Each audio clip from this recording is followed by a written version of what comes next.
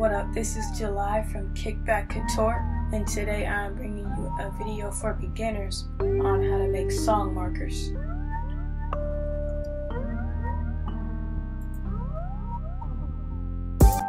So as you can see, I have my song markers up here, so I'm going to show you how I did that. Go into the blocks view, and there's a drop down menu right here. And it's really simple. All you do is name them whatever you want. Right here I have intro, outro. You just double click on the name. It'll say block 13 or whatever you click on. There's an alternative way to do this if you compose with blocks and you don't want to take up your blocks with as the song markers. So the alternative way to do that is to just simply create a new track, an audio track.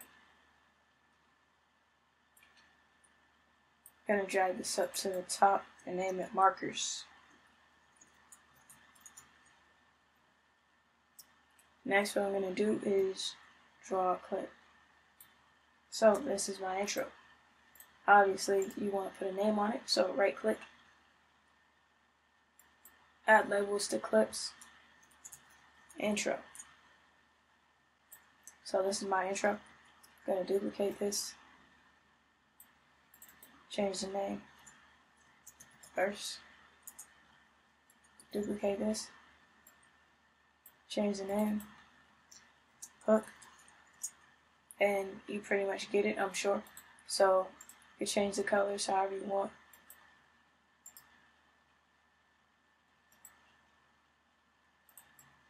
And then from there, you could draw clips on top of that if you got a breakdown or something.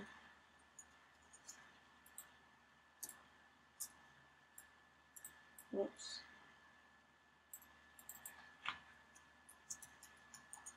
Alright, so that's how you make song markers. If you have any questions, let me know. If you like this video, give it a like, comment, subscribe, and most definitely let me know what you would like to see next, and it's all culture.